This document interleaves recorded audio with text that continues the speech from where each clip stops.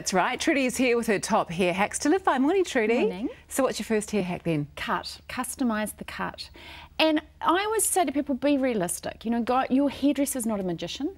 So that's the first tip. No. Oh, okay, it's disappointing. And you're the one that has to style it. So be realistic about your capability and your ability to style your hair. So get a cut that's not necessarily trend-based, that suits your hair texture and your ability to style your own hair at home. Right. Because they're not going to be with you 24/7. And also, if you actually Google enough pictures, your haircut will always be on trend. There'll be somebody who's got your haircut, you go, oh, that looks totally, cool. but also put your finger over the face, because you're not going to come out looking like that celebrity. Your hair is, but your face isn't. And a lot of time you look at that result and you go, oh, I don't look like that, because you're not going to. So just be realistic about your cut and realistic about your hair. And there's the first hack. So That's the first hack. How do you manage it? It's tools. Now, a lot of people product overload, and I'm a fan of hair product because they do change the texture of your hair, but it's your tools you use, so invest in some tools. Brushing your hair is polishing your hair. So I've bought in 2 products that are like brushes with training wheels. When I say that, learn how to give yourself a good volume blow dry if you've got fine hair. Both of these brushes are Tangle Teaser. They do a myriad of brushes. I bought in a wet one, so that is great for combing through conditioner in the shower. And this round brush is brilliant for fine hair, for getting a volume blow dry. The bristles are wide apart, which means your hair doesn't get stuck. A lot of people start the volume blow dry and they almost have to cut the brush out of their hair because they get so tangled and so stressed, and then they give up. Okay, that's about me. So get some great tools, because they do help. Good tools. What about frizz? Okay, frizz is a problem because usually your hair is lacking moisture, and there's moisture in the air, and what your hair does is suck the moisture out of the air so that your hair has got some moisture in it, but it's not the sort of moisture you want, because it's not an oil-based moisture, it's water. Bad moisture. So invest in something that's a miracle treatment, or something that does it all. And I haven't used this for a long time, but I've just started again. It's 11. It's called Miracle Hair Treatment. Incredible, does everything. 11 things. So it's one product for everything. Put it in wet hair, it stops frizz, adds shine, controls moisture level, prevents split ends. It sort of does it all. And I think that's a good product to have. Put it in your hair, mainly from the mid-lengths to the ends down, and then style your hair, and you've got this built-in frizz fighter, which is a really good idea. Perfect. Now, one of my favourite things is that I use all the time is dry shampoo. I know, and it's so good. And I'm going to talk about dry conditioner in a minute, because a lot of people don't know that you can get that as well. I did not. So dry shampoo, you don't just have to use it to clean your hair. A lot of people with fine hair can use it to add volume. And I've bought one that's just launched last week, and I know that you've got that because we were at the launch together. We were. And it's Got to Be by Schwarzkopf. It's a salon-inspired brand that you buy in the supermarket, so $14. I love the scent of that. It's really fresh and almost fruity. appley. Yeah, it's beautiful. And just section your hair. Really, it's the top section that you need to put the dry shampoo. Always at the roots.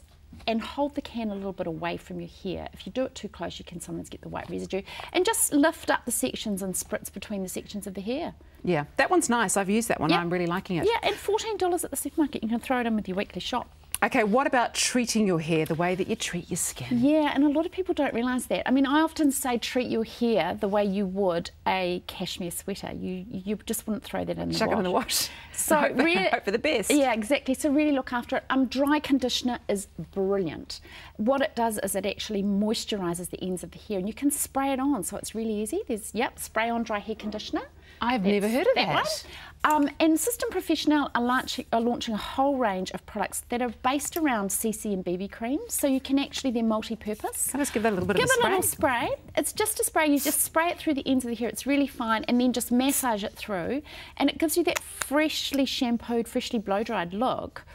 Don't put it on the roots if you're prone to greasy roots, and it just nourishes your hair. But it's really easy, and it's really made for busy women. So could you do the shampoo at the top and the conditioner at the bottom? Absolutely. You can dry shampoo. So much. Yeah, you can dry shampoo, and actually washing your hair can sometimes actually encourage oil, because you're stimulating your scalp, massaging it. So that's cool. Dry conditioner is a winner. It's amazing. I always keep it with me. Let's talk about holds, because there's been lots of advances from the old classic 90s mousse. There so has been.